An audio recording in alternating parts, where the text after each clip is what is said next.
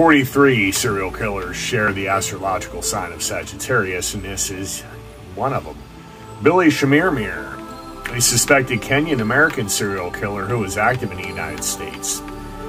He was a former healthcare worker, allegedly posed as a maintenance worker or a healthcare provider to gain entrance into elderly victims' homes. He allegedly smothered his victims to death with a pillow, stole jewelry and other valuables. A surviving victim who was smothered with a pillow into unconsciousness later told investigators that her attacker had stolen a box containing her jewelry.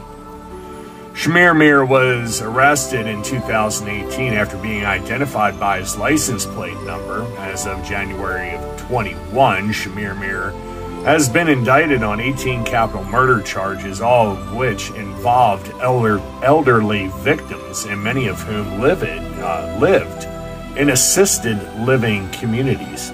So there you have it.